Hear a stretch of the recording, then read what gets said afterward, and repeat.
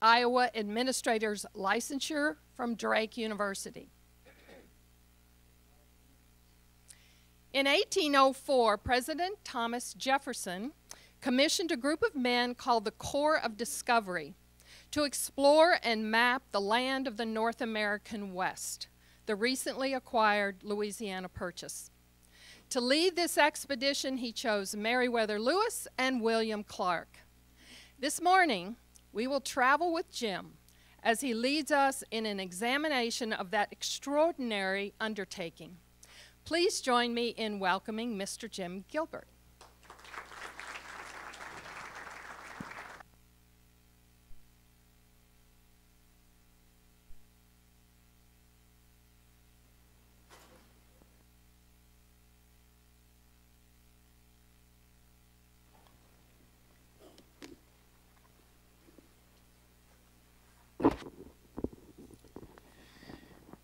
Well, I've actually never used one of these before, so it's kind of like an airplane pilot.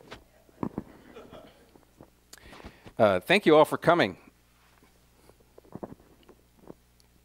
Wow, what a great turnout. I can only assume that that the cost of your tickets was cheaper than the Taylor Swift concert, so you got in here with a pretty good deal. That's really great. The topic today, yes, is the the Lewis and Clark expedition. We're going to have a little fun taking a look at the vast journey that these folks undertook and their bravery. And first, we're going to explore a little bit about the geopolitical circumstances leading up to the expedition, including why President Thomas Jefferson, at that point, thought it urgent to undertake such a project. And once we go a little deeper into the expedition itself, you may come to appreciate a little bit more about the subtitle that's listed here.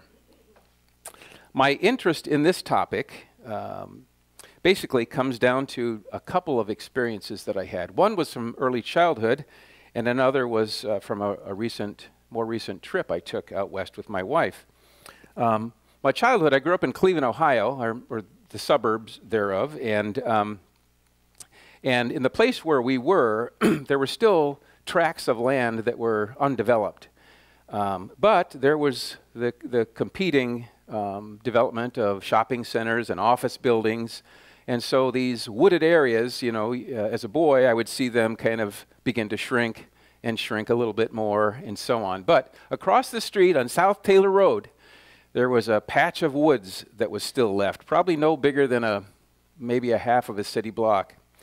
But to me, this was the edge of wilderness. And at 9 or 10 years old, I would kind of sneak over there. My mom didn't really know about this. And I would take my backpack and my canteen full of water and my little pocket knife from Cub Scouts, and I would spend hours in these woods, sitting and watching and exploring. And although I could hear the traffic, they couldn't see me. And so this must be the wilderness. And I was just in wonderment. I remember, like it was yesterday, the feelings of, gosh, I am probably the first person ever to be here. And then, you know, sooner or later, I finally discovered some rusty pop cans. But even then, I remember thinking, all right, at worst, I'm the second person ever to be here. A more recent inspiration for this research came, in fact, this week last year. My wife and I took a trip to Yellowstone National Park and the Grand Tetons. And, you know, we followed the usual route of Iowa to the Missouri River and then northward to South Dakota, North Dakota, Montana, Wyoming. And all along the way, I began to see billboards referencing Lewis and Clark and markers along the road, Lewis and Clark, Lewis and Clark. And I kind of got the picture that maybe I was going the same direction. And it wasn't until we actually stopped at a rest area. It's a small town in South Dakota called Owakama. And Owakama sits right on the Missouri River, and it's across the river from Chamberlain, South Dakota, and there's a rest area there. And, you know, we thought it was going to be a 20-minute potty stop, and it ended up to be over 2 hours that we spent there, because it turned out to be an educational center devoted to the entirety of the Lewis and Clark expedition. And we got in there. There were, you know, biographical information about Lewis and Clark, replicas of the boats, the keel boat and the pirogues that they used, which we'll talk about a little bit more a little bit later on. Copies of the diary excerpts, video footage. I mean, just anything that you can imagine. And I was just intrigued by it. You know, as a kid, I would remember in social studies, you know, seeing 1 or 2 pages of, you know, the famous poses of Lewis and Clark in their buckskins with Sacagawea, also pronounced Sacagawea, and her baby. You know, just sort of the romantic notion of what this expedition was all about. But it wasn't that romantic at all. In fact, it was very arduous, as we'll learn. But anyway, this was just intriguing to me, and then all along the rest of our vacation, I paid attention to any signs or information that we could get. And when I got back, I decided that I was going to spend time researching this.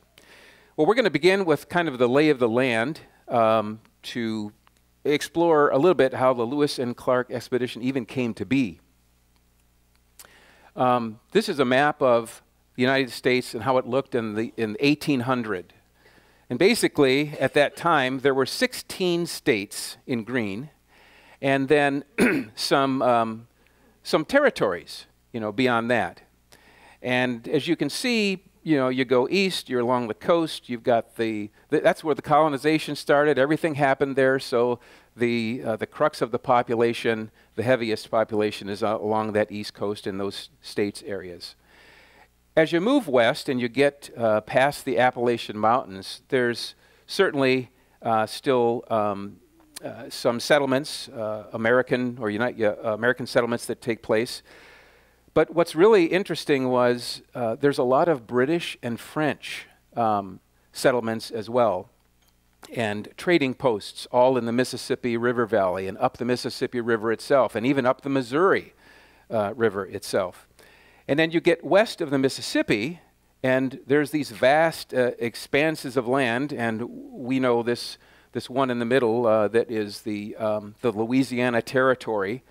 It has France in parentheses, but as we'll see in a moment, Spain had it, and it went back and forth between France and Spain. Interestingly enough, Iowa was a part of the Louisiana Territory. If your geography is great, you can see where it sort of juts out into the orange up there, where eastern Iowa is. So we also want to consider what's south here, okay, down into the Gulf of Mexico, the whole area of New Orleans. That's a big deal in 1800, 1801. New Orleans and the area around that is part of that territory, so it's not been settled as a state yet. This map of some of the major rivers shows the importance of New Orleans. That sort of purple line is the Mississippi River, and you can see that major rivers flow into the Mississippi, and the Mississippi flows out of the port at New Orleans. This is important because all of the manufacturing, the farming, and any kind of trade that happens makes use of the Mississippi River. So people living in the Ohio River Valley, the Tennessee River Valley, all along the Mississippi River, their access to goods comes from imports that come in and up the Mississippi, and their exports, their shipping, of course, is the reverse and going out of the port. So control of this port is a big deal. No trains, planes, or automobiles, so it's all by boats and ships at this point. And And all parties, meaning the nations that were hovering around, were all competing to control this, okay? The Spanish, the French, Great Britain, and the United States all want control of New Orleans. In 1801, Thomas Jefferson becomes president. Also in 1801, Spain signs a secret treaty with France to return the Louisiana Territory to France. And that was in a deal that they made because they wanted to form an alliance with France against Great Britain. Also in 1801, 1801's a busy year. Napoleon Bonaparte comes to power as Emperor of France. And we'll find out, or Jefferson finds out a little bit later on, that his goal is to mass an army and get that army into New Orleans so that they can claim it as a French colony and thus control all the import-export to the interior of the country. France also controlled the island of Saint Dominique, which we now know today as Haiti. And Haiti is just a little south, a bit from Florida, Cuba, Dominican Republic, and Haiti. And so you can imagine the proximity. It's fairly close to Florida and fairly close to, relatively close to New Orleans. But his idea was to mass an army. The French controlled Haiti, of course, and basically they had a pretty good deal there. They've subjected the people there to working under the French rule to form a sugar colony. But during this time, the Haitian people were not happy because the working conditions and the exploitation was so bad. They decided that they were going to have a revolt. And so they started to push back against the French rule. And Napoleon got word of this, and he said, no, we've got plans here. So he sends thousands and thousands of troops from France to Haiti. And you might think, well, gosh, Haiti's such a small place, that's a bit of overkill. But he had an ulterior motive, all right? He wanted to use Haiti as a staging point, right? And so get all these troops to Haiti, we're going to quash the rebellion, then we're going to move from Haiti right up into New Orleans, take it over, and then that's going to be the new France. Well, this turned out to be a pretty unsuccessful venture. First of all, when the soldiers got there, they met more resistance than they had anticipated. But secondly, and probably more importantly, they contracted yellow fever. And so estimates are as much as 8,000 to 10,000 troops. 3/4 of them are decimated by yellow fever. So the whole thing is a failure. Now, Jefferson finds out about this. He doesn't, there's a lag, of course, in communication because you can't text, right? But he finds out about Napoleon's idea, and right away he orders the U.S. Minister to France, Robert Livingston, to get into the French government and try and get with Napoleon and offer to just outright buy New Orleans. I'll put a little pin in that right here because I have a little footnote that I acquired from Gene Wubbles about another person that Thomas Jefferson contacts. He has, of course, contacts in the higher echelons of government and business. And so he enlists the help of a fellow by the name of Pierre DuPont. And you recognize the name DuPont from the DuPont Chemical Company. Well, Pierre's son and his descendants actually formed the company. But Pierre himself was an author, a writer, and a bit of a media mogul, a publisher. And during the French Revolution, he kind of got into a little bit of trouble with his viewpoints in his publications. So fearing safety for his family, he immigrated to America, but he still kept business operations in France, and he would go back and forth. Well, Jefferson knew of him, and I was able to find a letter that Jefferson writes even to Pierre DuPont. And in the letter, he's saying, hey, here's the deal. We're in a little bit of a fix here. I know you have some influence in the higher circles that you run around in. If you can get with Napoleon and convince that guy that this is a good deal for us to purchase New Orleans, be appreciated. Well, it turns out Napoleon didn't need much convincing at all. In fact, he was desperate, having lost 3/4 of his troops and still at war with Great Britain. Napoleon decides, I need money more than I need land.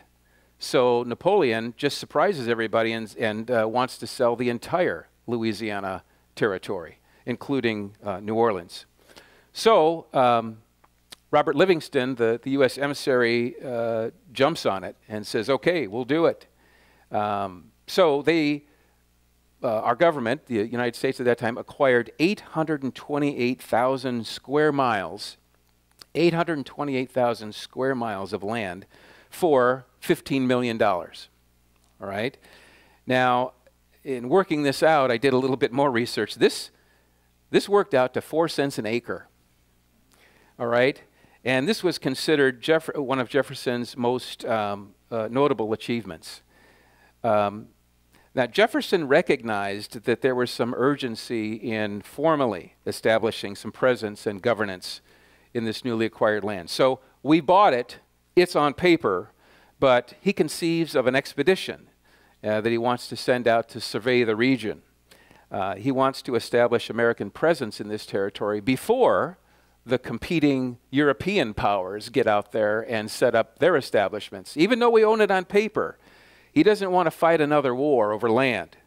So he conceives of this expedition. He's also interested in finding a route directly from the Mississippi or from the Missouri River to the Pacific Ocean. He wants to discover a waterway, because if we could do this, he's thinking, then we've got the upper hand in all trade across the country, right? So the West Coast all the way to the Missouri River, we've got the Mississippi, we've got New Orleans, and of course, we already are prominent on the East Coast and all the trade that comes from that. So he commissions an expedition, and he calls the expedition the Corps of Discovery. And he appoints Captain Meriwether Lewis to head up the expedition. Meriwether Lewis, interestingly, was serving as Thomas Jefferson's presidential secretary at the time. And he was formerly a captain in the military. And so Thomas Jefferson trusts him like the back of his hand. But he wants to prepare him. So he sends Lewis to Philadelphia for 6 months of intense education. And he meets up with the best scholars in specialty areas. He studied botany, celestial navigation, geology, and medicine. So Lewis accepts this appointment and then decides he's going to select a co-conspirator in all this, if you will, and that is William Clark. Now, these two meet by some pretty odd circumstances. When they were in the military, they were in separate units, all right? And Lewis is a captain, but he gets sideways with one of his superior officers. In fact, he really has quite a spiff with this guy. And he gets drunk one night, and he challenges his superior officer to a duel with pistols, which is kind of a no-no in the military. So he has to face a court-martial. And he goes through that, and he's acquitted of the most egregious charges, but they transfer him. They say, yeah, we gotta move you out. So they transfer him to another unit, and guess what? This unit is captained by William Clark. That's how these guys come to meet. So they work in the military together. They form a great relationship. William Clark, by the way, is trained as a sharpshooter. But he's more known for his uncanny cartography skills. So the accuracy of his map making was just incredibly valuable, not only to the expedition, but to further westward movement as other people followed after they were done with their mission. Jefferson describes the mission to Lewis in a letter, and I'm going to read a little excerpt from that letter. He says, "To Meriwether Lewis, Esquire, Captain of the 1st Regiment of the Infantry of the United States of America, the object of your mission is to explore the Missouri River and such principal stream of it as by its course and connection with the water of the Pacific Ocean, that it may offer the most direct and practical water connection across the continent for the purposes of commerce." Jefferson really wants this water connection from the Missouri to the Pacific. The president also gives the following assurances. He tells these guys, hey, here's what I'm going to do. I'm going to contact the ministers of France, Spain, and Great Britain, and I'm going to let them know that we're coming through. And they're to let their people know, who's ever out there, not to interfere or impede with your progress whatsoever.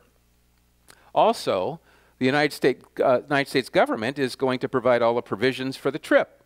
Things like all the instruments you're going to need for celestial navigation, light articles for barter, presents for the Indians, arms for the crew, boats, tents, traveling apparatus, ammunition, medicine, surgical instruments, food, on and on and on.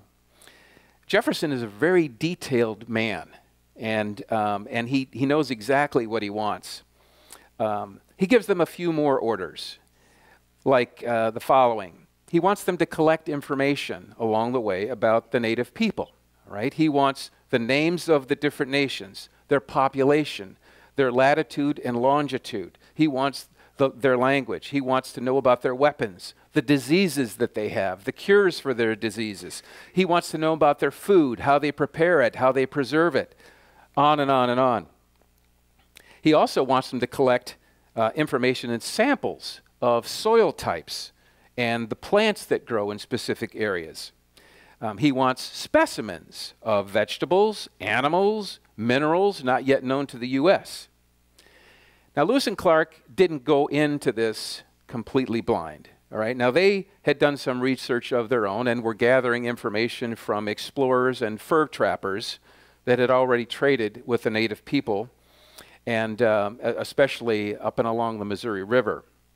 In addition, 4 years earlier, a captain by the name of Robert Gray of an American trading ship sails all the way around North America, South America, and up the West Coast. And among his discoveries, he discovers this place called the Columbia River. And so he maps a little bit of it. So Lewis and Clark basically know that there's this great river that exists out there, and it comes east.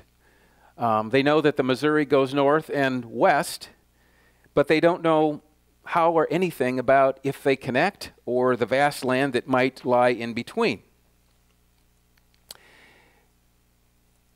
On May 14th, so May, it's nice weather, 1804, the Corps of Discovery launches from St. Louis, Missouri.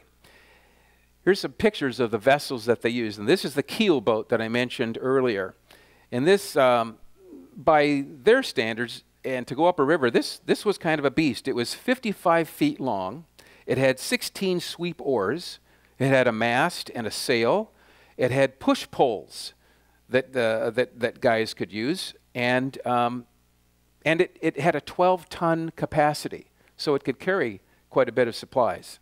On board, 45 people, consisting of 27 unmarried soldiers, a professional boat crew, a French Indian interpreter, and a slave named York, who was owned by Clark. In addition, there were 2 pirogues. And a pirogue is just an embellished, huge, oversized canoe. All right, but it's stout. I mean, it's 35 feet long. It's 8 feet wide, and these canoes can carry, these pirogues can carry quite a bit of supplies with them. Based on the information from the traders and others, Clark had already completed a map from St. Louis to what was thought to be the Mandan village camps up near Bismarck, North Dakota. Maneuvering these boats was an interesting feat. When they were in deeper water and the wind was good, they could use the sails, right? And they could use the oars and have no problem whatsoever. But when they got to parts of the river where there were sandbars and obstacles, they had to stand up and use long push poles to try and get around these different obstacles. And in really challenging circumstances, they had to use tow ropes, believe it or not. The men would get out of the boats, attach the ropes to the boats, and they would, on shore and all the muck and everything, they would try and pull these boats through the worst of conditions. The entire essence of this journey, of course, is captured in the daily journals of Lewis and Clark and 4 other sergeants that they had also make entries along the way. And historians used all of the journals to corroborate the accuracy and gain a really clear picture of what's going on. I'm going to be referencing and reading from some of these authentic journal entries. I like to read the actual words of these explorers because I feel like it brings a much more intimate connection with them as people and really provides a window into their way of thinking, the way they thought about their mission, about their colleagues, about their fears and their joys, and their worldview as they get out and encounter native peoples that they've never met before and land that they've never seen before. I'll be using the term Indians and probably interchanging with Native Americans because Indians was used in their journal entries and by the researchers whose work I have looked at to form this presentation. I want to credit some sources here. First of all, I want to start with the University of Nebraska Center for Digital Research in the Humanities because they have amassed the complete collection of the Lewis and Clark journals. And that was as a result of collaborating with the National Endowment for the Humanities, the Center for Great Plains Studies, and the University of Nebraska. I'd also like to acknowledge the following sources. Author Stephen Ambrose in his book Undaunted Courage, Meriwether Lewis, Thomas Jefferson, and the Opening of the American West. And thanks to Bridget Brandt for lending me that book. Harry Fritz, professor of history at the University of Montana, and his contribution of essays and research to the online source called Discover Lewis and Clark. And then finally, Gary Moulton, who spent many, many years studying the journals. He's the Thomas C. Sorensen Professor Emeritus of American History at the University of Nebraska. And his book, The Lewis and Clark Expedition Day by Day. Here's a couple of entries that were made just a couple of weeks after they launched at St. Louis. On May 25th, William Clark writes, "Rain last night, set out early, passed several islands, passed Wood River on the leeward side, camped at the mouth of a creek called River Chateauray, above a small French village of 7 houses and as many families. Settled at this place, convenient to hunt and trade with Indians. Some hard rain this evening. People at the village is poor, houses small, but they bring us milk and eggs to eat. This is said to be the last settlement of whites on the river." The next entry, farther along in their journey, is interesting because it illustrates a problem that happens at least a half dozen times on the first half of their venture, and that is of men getting lost on land while they're out exploring or hunting or what have you. It's from Sergeant Whitehouse on May the 28th, and he writes, "This morning was fair, and I went out hunting with several of our men for the day. On my route, I discovered a cave on the south side of a fork of a small river, about 100 yards from that said fork. I entered the cave and proceeded about 100 yards underground and found a small spring in it. I think it one of the most remarkable caves I saw in my travels. I should have proceeded further into the cave, but it being dark towards the further end and having no light, I was forced to return. On my arriving at the river, I found that Captains Lewis and Clark had proceeded on without me. However, they did leave a pirogue with some men and hands waiting for me. On hailing them, they came across and to pick me up. We proceeded to camp, took dinner, after which we proceeded on with the pirogue, the barge having gone ahead of us by 2 hours. Well, wondering how this type of situation might be viewed by the captains, I paid particular attention to the journal entry the very next day by Clark. And he didn't really mention a whole lot. I mean, he makes a casual reference to the guys getting lost. He writes this on May the 29th. Had the pirogues loaded up and prepared to set out at 4 o'clock after finishing the observations and all things necessary, but found that one of the hunters had not yet returned. We determined to proceed on and leave one pirogue and 7 Frenchmen to wait for him. Several guns were heard below, and I expect the Frenchmen were firing for Whitehouse, who was lost in the woods. So this was a typical protocol, as I learned. If a man got lost while out scouting, excuse me, or hunting, the party moved on. But they would always seem to leave a transport behind, and then those people in the transport would fire their guns in different intervals, and the guns served as a beacon. So if you're out and you hear boom, okay, it's over here, and then a little bit later, boom, and you get to follow the sound back to shore.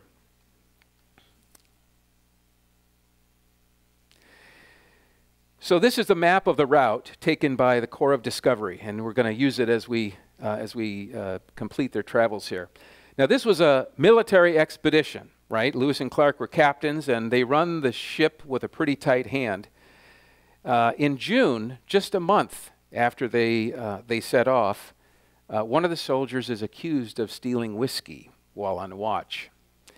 And so a court-martial happens. They find him guilty, and Lewis and Clark decide they're going to make an example of this guy. He gets 100 lashes for everybody to see. 3 weeks later, a Private William falls asleep during guard duty. And in the military, this is one of the most egregious offenses you can make, because if you're put on guard duty, you're responsible for the lives of everybody. So, unfortunately, they make an example of him as well. He gets 100 lashes on each of 4 successive days. So there's no question here that they are sending a message to everybody on, on this journey. On August 2nd, the group is now 640 miles from St. Louis, and they make their first contact with a settlement of Native American people. The Missouri and the Otto tribes. And they, of course, have scouts along the river, and they see the Corps of Discovery coming, and they're elated.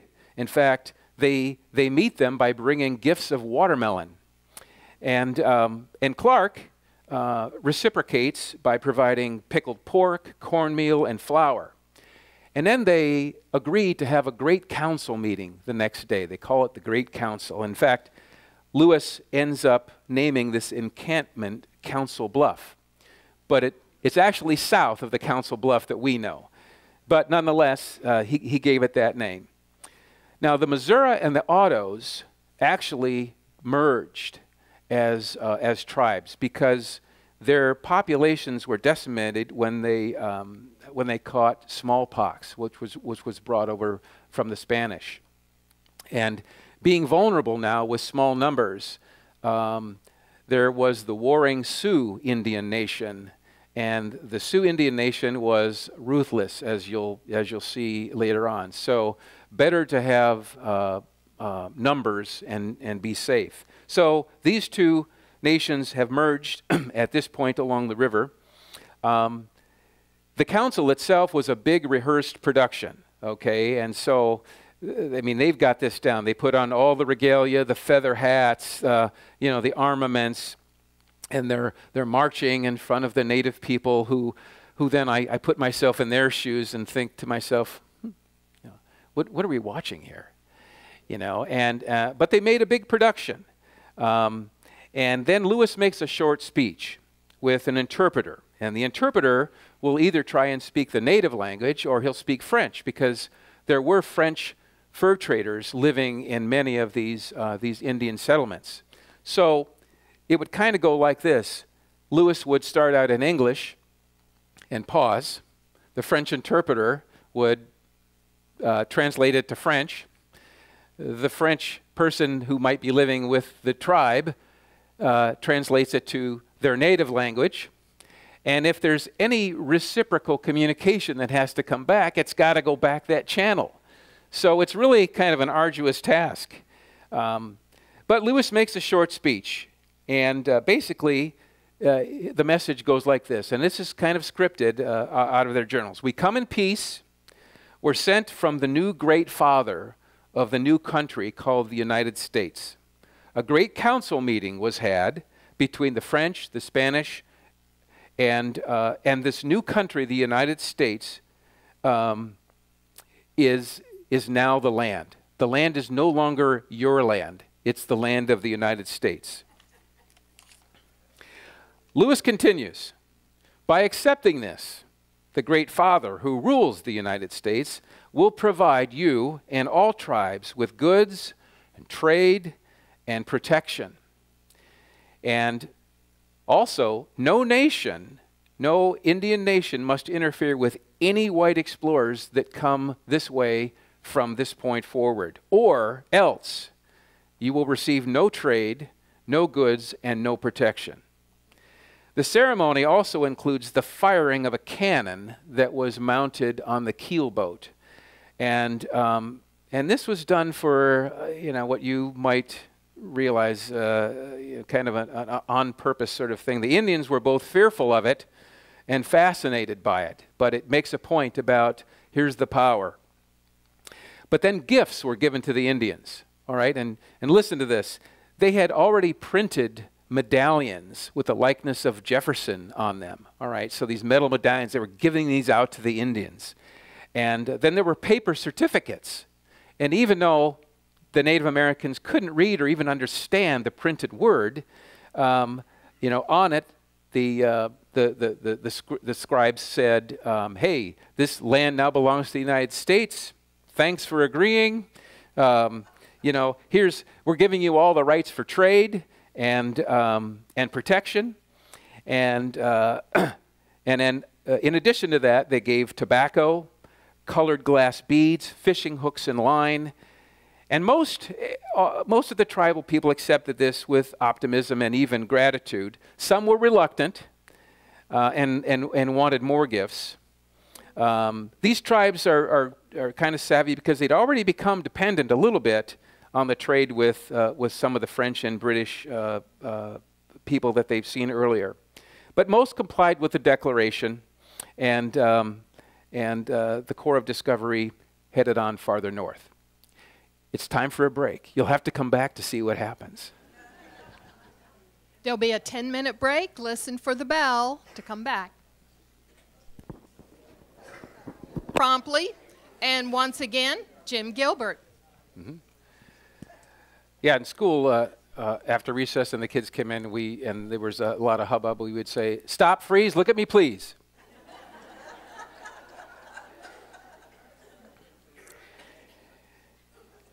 So I think I did fail to mention that their encounter with the Missouri and the Otto takes place where the number 1 is along that river, just north of where St. Louis is. So I'll try and remember to yell the numbers out as we go along. So as they headed north, they weren't in the water for very long when one of their sergeants becomes extremely ill, Sergeant Charles Floyd, and they minister to him with the medicine that they know of. He has severe abdominal and stomach pain.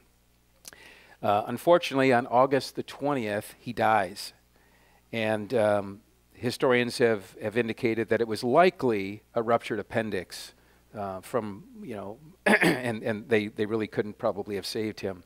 But he's buried with military honors at a monument marking there's a little headstone there right on the river, as you can see, a little white icon.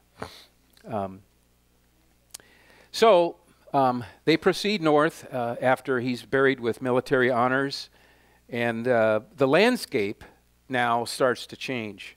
All right, trees are becoming more scarce. They become limited to rivers, along the banks of rivers.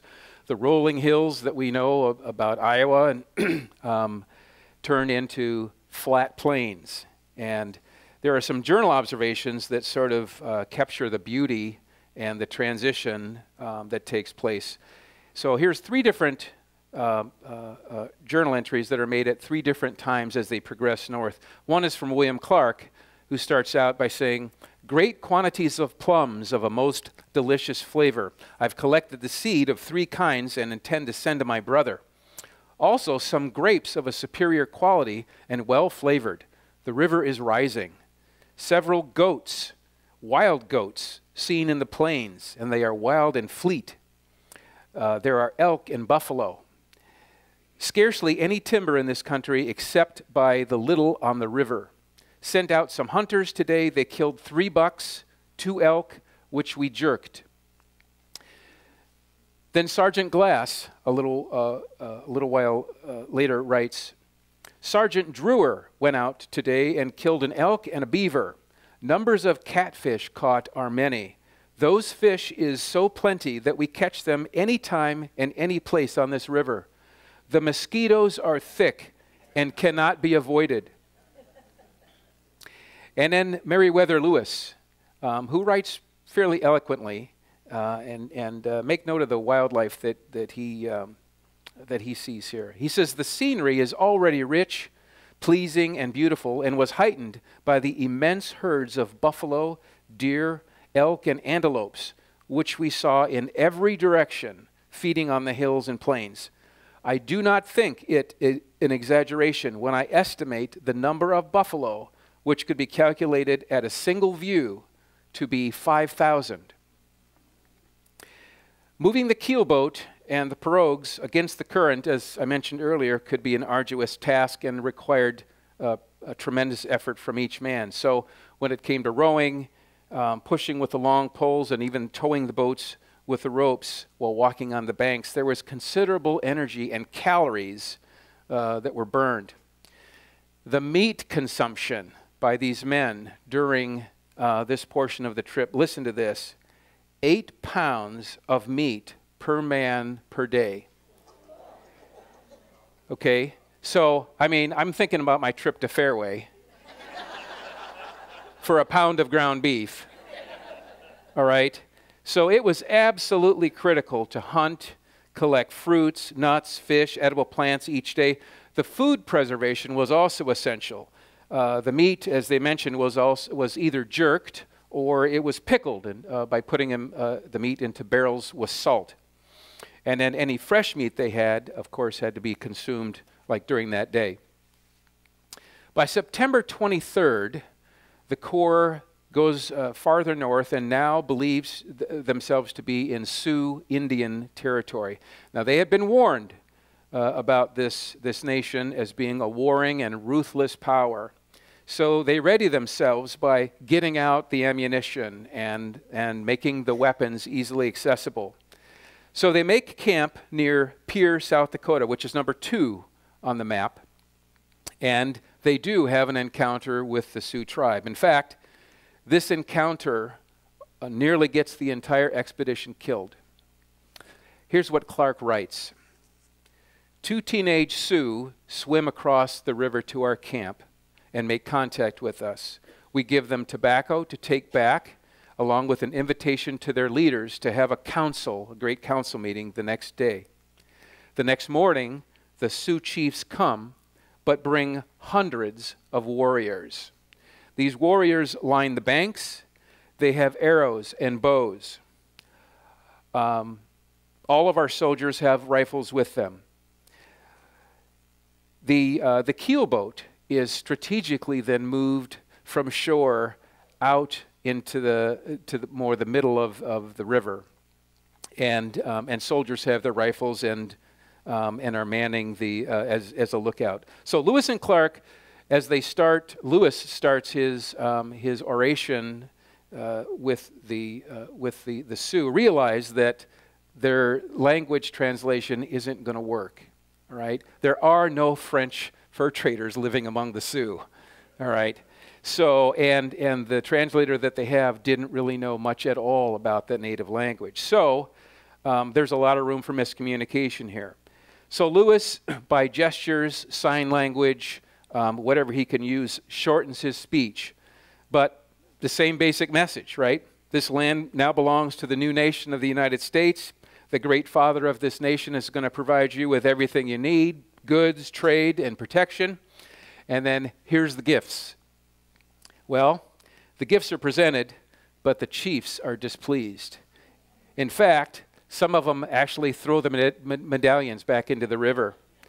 Some of them tear up the certificates. And what they demand is they want what's on that keel boat. They want the goods on that keel boat. But Lewis refuses and says, hey, we need those provisions for our trip that lies ahead. So there's a standoff now. And the chiefs are basically say, well, you're not getting out of here unless we get what's on that keel boat. Well, through some negotiation, they're able to convince the chiefs that how about a ride on the keel boat? And the chiefs think, oh, this is great.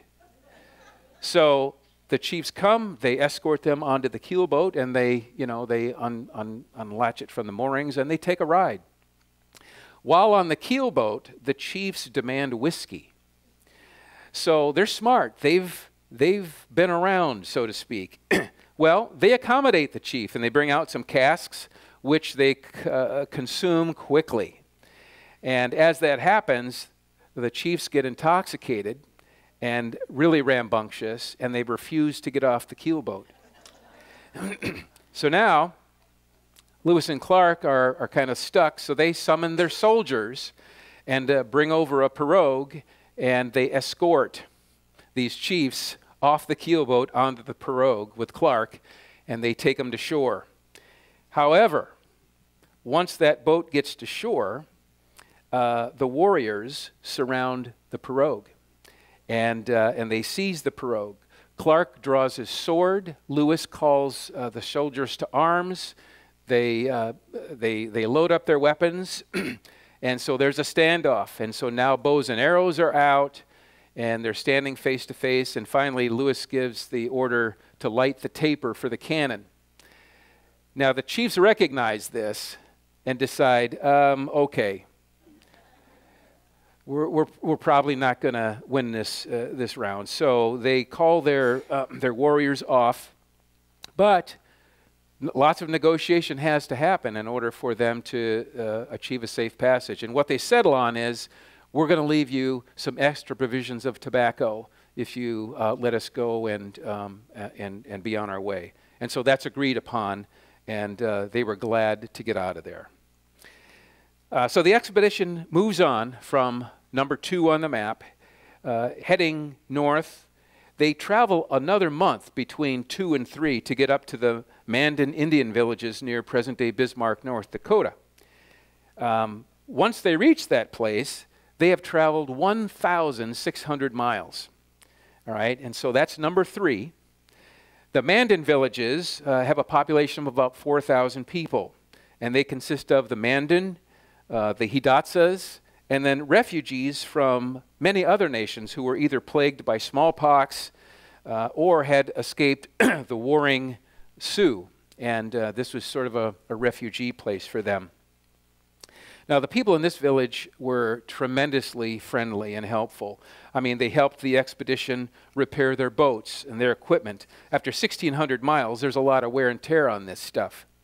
And it being the end of October, November, it's now coming into wintertime, and winter happens a little quicker up north.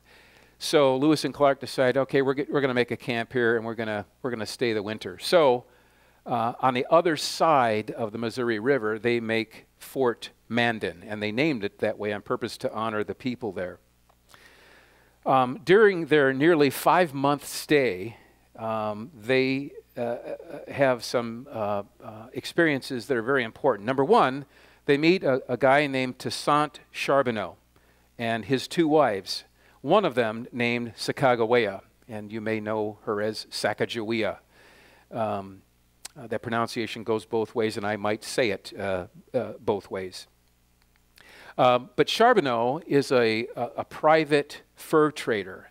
Now, he used to work for the Northwest Fur Trading Company out of Canada, and now he has come to live in and among these Indians in this village. He's a bit of a scoundrel, but they love him because he can still get good stuff from the French and armaments and tools and hardware and that sort of thing. But he's got two wives, and he's a bit of a carouser. Sacagawea, his wife, one of his wives, is a Shoshone Indian, and she was captured by the Hidatsa tribe when she was only 12 years old. Now, the Hidatsas are migrating, and they go to, they move around to different hunting grounds at different times of the year. And they were out raiding what they call the Shoshone territory, and while they were there, they snatched her up and brought her back. She's now 17 years old, and she's pregnant with Charbonneau living in this village. So Lewis and Clark learned that the Hidatsas were friendly, although, on the other hand, they stole this girl from her people. So they have to kind of reconcile that. They know that Charbonneau's a bit of a character, but as they plan their travels further west, Charbonneau offers his services as an interpreter. He can speak French, he can speak Hidatsa, and he offers up Sacagawea as she knows the Shoshone language. So once they realize that they're going to be going into Shoshone territory eventually, they take him up on his offer. And so he's allowed to come with the group along with Sacagawea. As I said, they spent 5 months wintering at Camp Mandan, Fort Mandan. And smartly, they do a couple of other things. They interview members of the tribes that lived there, particularly those who had been out west. And they're able to talk to people who at least got to within viewing distance of the Rocky Mountains, all right? Because it's a vast country, all right? You don't think, well, the Rocky Mountains are a half an hour away. That's not the way it works, all right? So they talk to these peoples, and the Hidatsas would describe rivers and plains and canyons and landmarks, and their estimates of distance proved to be pretty accurate. So accurate that Clark was able to make a map of where to go and how to follow. There's another fellow that lived with the Corps of Discovery, and his name is Private John Shields. He's a blacksmith by trade, and he's enlisted to help in the Indian village. So he helps fix the broken and worn out tools that they maybe got from the French. He also helps them repair their more traditional tomahawks and axes, and then he's able to take some of the metal that they got from the French and forge those into arrowheads, which they had never seen before.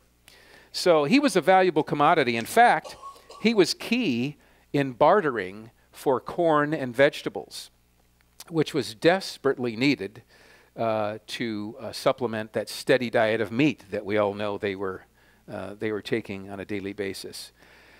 But during these months, the Corps of Discovery really bond with this tribe, and it's really evident in the journals that are written. The men share stories with one another. They learn the language of one another. The Corps of Discovery, the guys participate in the native ceremonies. They hunt buffalo together, and they live pretty peacefully. By February, Sacagawea gives birth to her first son, and she names him Jean-Baptiste. In March, the ice breaks up because, as you know, the Mississippi, the Missouri is just frozen solid during these winter months, and so the ice begins to break up in March, and plans are made to move on But they decide to send the large keelboat and 6 men back to St. Louis with all the specimens and soil samples that have been collected thus far. And this shipment would eventually make its way all across the country to Thomas Jefferson. So Lewis is sending something like 108 botanical specimens, including the first known purple coneflower, 68 mineral samples, including lead ore and pyrite, salt, and pumice, skeletons of the pronghorn antelope, the mule deer, the white weasel. And he also sent 3 live animals in separate cages. They sent a prairie dog, a magpie, and a grouse hen. It turns out only the prairie dog survived. But on April 7th, then they decide to launch. The keelboat heads south back to St. Louis, and 39 remaining members of the expedition continued in the pirogues, and then they had to also craft some canoes to take the place of the keelboat. And of course, the people in the Mandan village, the Native Americans in the Mandan villages helped them craft these canoes. The interviews, as I said, with the Hidatsas paid off. The descriptions were really accurate, and the mapping seemed to give them a good course of action until they reached some ambiguity, and there was always going to be that. But there were tributaries and some rivers that weren't mentioned, and sometimes they got into a little predicament about which way to go. Well, Clark would then disband a couple of scouting parties, and one scouting party would go up one river and another up another river, and sometimes this would take days because they had to be sure. They didn't want to take the wrong river, right, and then get to the end and find, oh my gosh, this doesn't go anywhere. So, they moved on and ended up getting all the way up to Great Falls, which is number 4 on the map, Great Falls, Montana. They ended up there in June, about mid-June, and the big surprise that they ran into was that the falls covered a 12-mile stretch. A deep gorge dropped 400 feet over 5 different cascading falls. By the descriptions that they had received back at the Mandan villages, they were thinking, well, we can probably portage that in about a day. Yeah, maybe 2 days. Some of you are laughing. You maybe have been there. It took them a month. It took them a month to get around the Great Falls area. In fact, they just had too much to carry. They had to take one of the pirogues and stash it. And so they find a place and camouflage it, and they put in a few caches of ammunition with it, and they're thinking, we'll use this on the way back.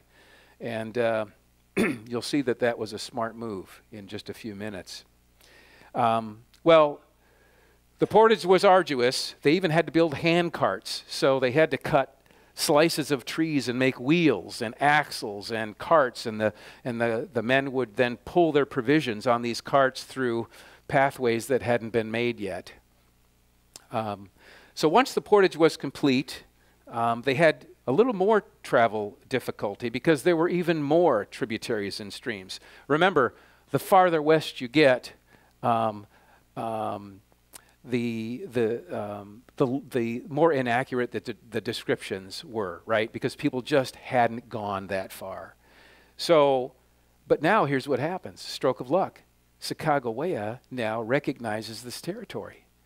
They're in her domain, right? Her tribe would migrate in and around these places, and so she takes over and she guides the expedition. She sits right at the front of the boat, which also serves as another purpose, because what they thought was, if we put a woman and her child at the front of the boat, nations will see this and they'll say, okay, these people aren't armed. They don't mean any hostile intent.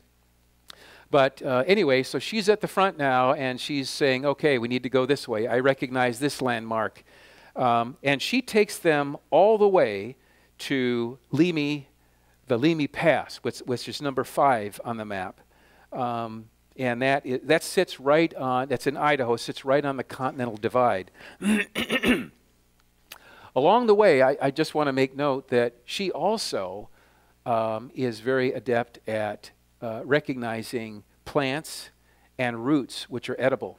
So when the hunting is sparse, they didn't have any want or need for food at that time, because she would supply all the vegetation that was that could be cooked and eaten. So she was invaluable.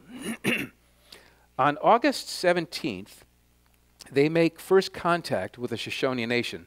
They, of course, the nations always have scouts out, and they're sighted. And again, I try and put myself in the Native American shoes to say, they've never seen white people. And here comes these pirogues and these canoes and what's going on here. But as they get closer, Sacagawea is identified. There are a few people in the tribe that recognize her, and she recognizes them. And so they come ashore and they land the boats, and there's this huge celebration and a great sense of relief. And listen to this great luck. Her brother, Camawait, is now the chief. All right? Right? Coincidence? Right?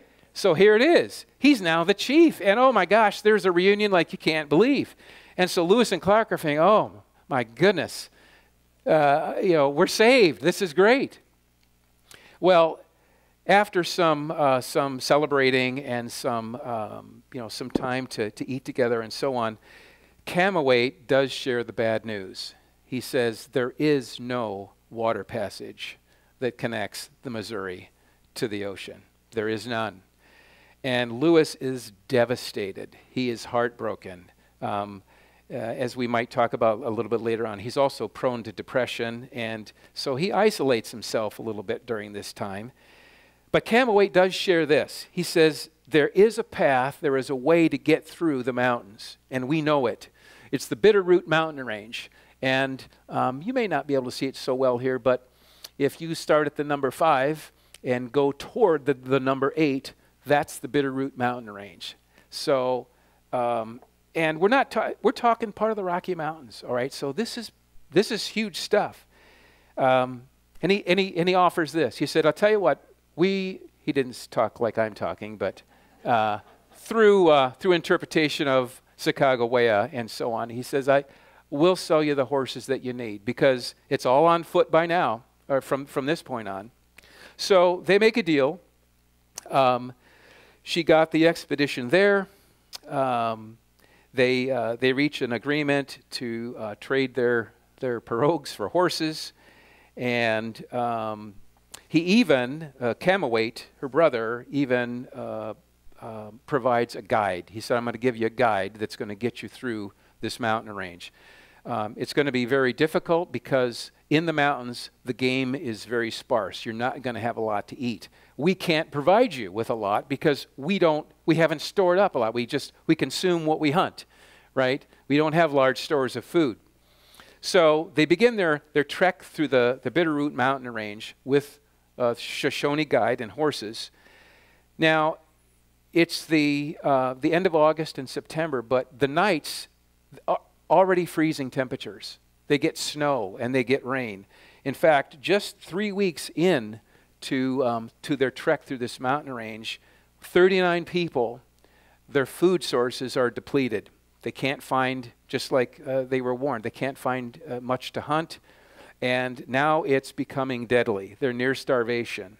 So they make the difficult choice that they've got to kill a couple of the horses. And so they do that, and they butcher the horses, and they eat the horse meat. That sustains them for a few more days, but more good luck. They run into a tribe of Salish Indians who happen to migrate through that area. The Salish are friends with the Shoshone, and so the guide knows the language. And again, they're saved. They can get respite. The Salish take them in for a few days and offer them what they have, which are just nothing more than cakes of berries and plants. Doesn't sound great, but to starving people, this was a lifesaver. Then they traveled on. They spent another 11 days. And remember, they don't know how long it's going to take, right? So day after day after day, no one knows. But by the 11th day, they're back to that same situation. They're starving. More luck. They run into a couple of scouts from another Indian nation called the Nez Perce, or Nez Perce Indians. And they have scouts riding all around. They happened upon these scouts. And again, they're friends with the Shoshone. So the language barrier isn't a big deal. And they talk, and the scouts offer to guide the expedition back to their village, which is down on the Great River, which holds lots of salmon. And boy, you know, their eyes got big. And this is number 6 now on the map. So they come out of the Bitterroot Mountains, and they're heading west, and the Nez Perce, the Nez Perce settlement is where that number 6 is located on the map. They are also very friendly, so they're welcomed, and again, the Native Americans help mend clothes, and they provide, they provide tools, and mostly they provide food. What happens, though, is that everyone in the expedition gorges themselves on dried salmon and berries. And that proved to be really a bad deal. For the next 2 weeks, they were all violently sick with stomach illness and dysentery. And having diarrhea out there and not being able to stop it is a dangerous thing, all right, from a nutritional and being able to stay hydrated and that sort of thing. The sickness is obviously thought by Lewis and Clark to be because of the drastic changes in diets and going from starvation to all of a sudden this rich food. And also likely from bacteria, which they were unaccustomed to, that was probably on the fish that they ate. But they received good news.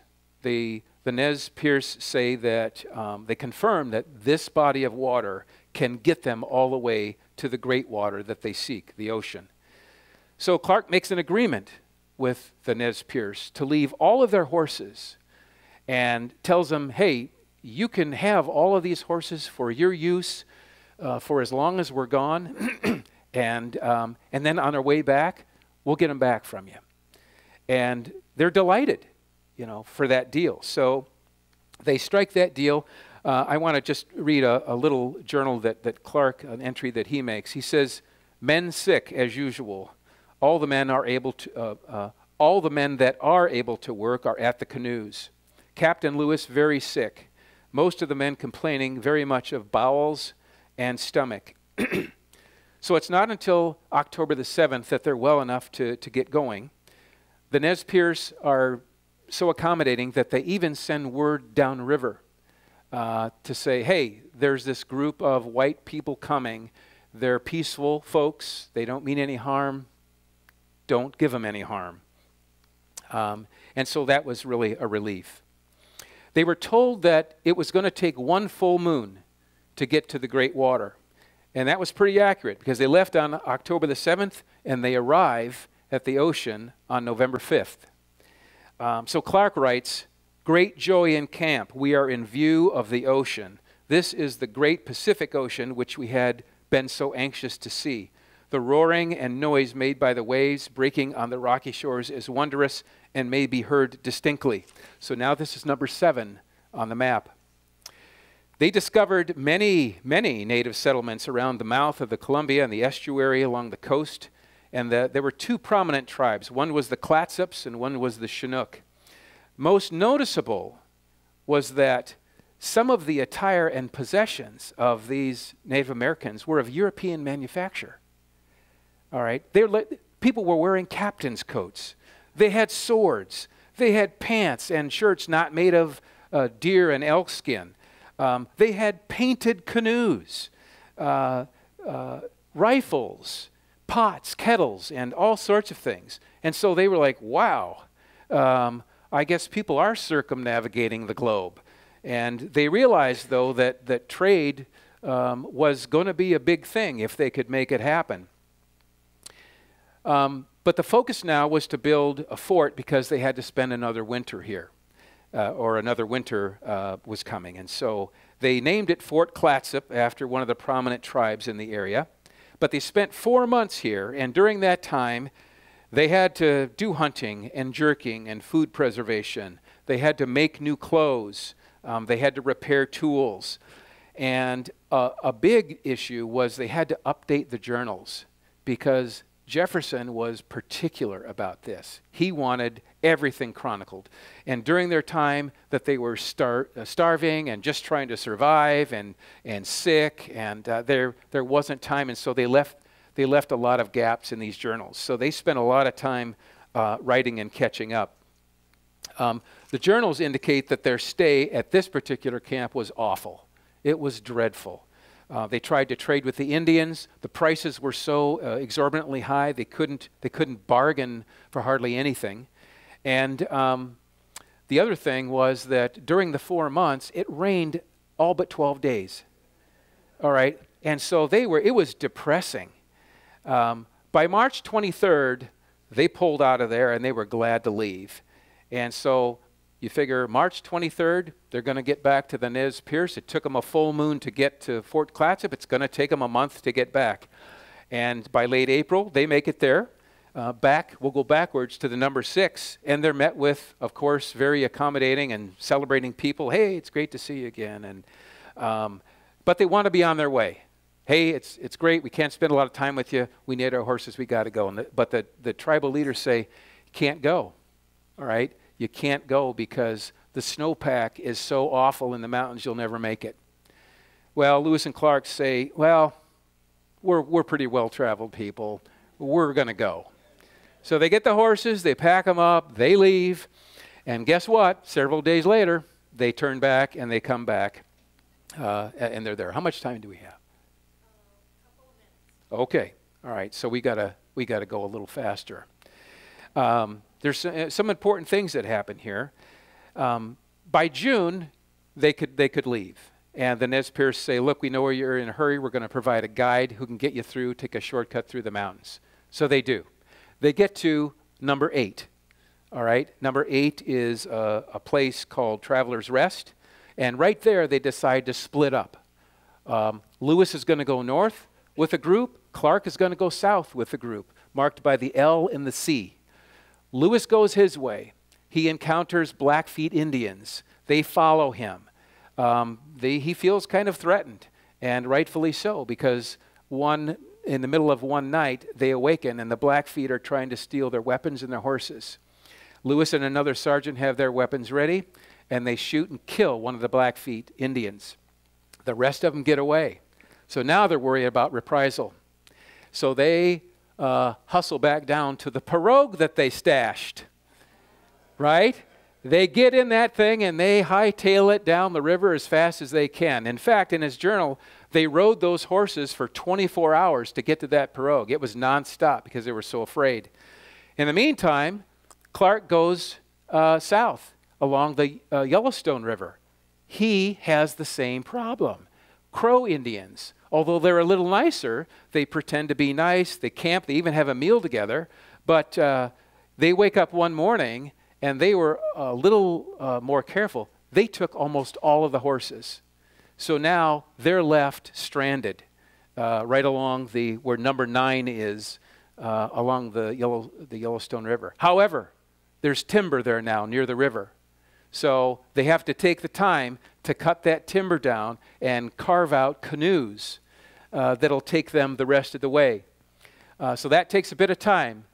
Lewis is already at the letter X, and Clark follows some days later, and they meet up, and Lewis says, hey, I think there's people hot on our tail. We need to get going.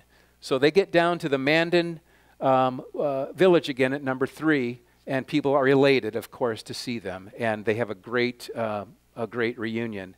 However, the Mandans reveal that they've been attacked by the Sioux, and the Sioux have killed a bunch of their people, including one of the chief's sons. Another chief comes and begs Lewis, take me back with you. I want to meet the Great Father.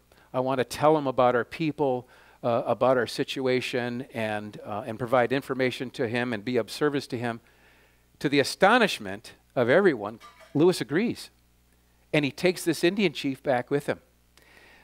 So they leave the Mandan reservation on August the 17th, and they head out. But they leave behind Charbonneau and Sacagawea. They pay Charbonneau $500, offer him land, 300 acres, if he ever wants to come east. And Clark is so thankful for Sacagawea that he says, hey, if ever you need any assistance with your son, I will take him in. I will be his godfather. I'll even pay for his education. And in a later time, many years later, that does happen. The group makes it back to St. Louis on the 23rd of September, and they complete a journey of 8,000 miles over a 2-year period. And in closing, I just want to say this. I can only imagine how they must have felt, this group of people, as they engaged in this expedition to encounter land never seen before by white people, and to know that it was just a drop in the bucket. There was so much more out there. To communicate and learn from the different native nations and to realize their hardships and appreciate their customs, learn their language, their reliance on nature, and to understand their fears and even the warring attitudes of their enemies, and to receive the hospitality and friendship and guidance that most certainly contributed to their survival. I think it can be said that Lewis and Clark and their entire expedition got by with a little help from their friends. Yeah.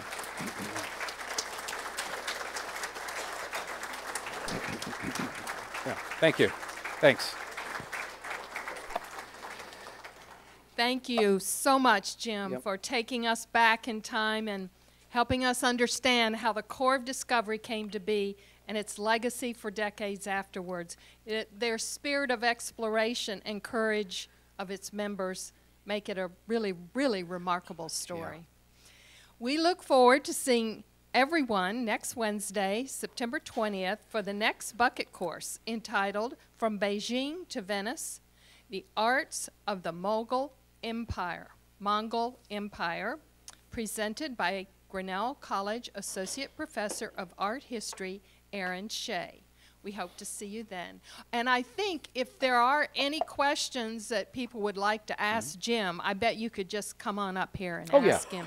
Yeah, I'll stick around. That's fine. I'm going to take this thing off.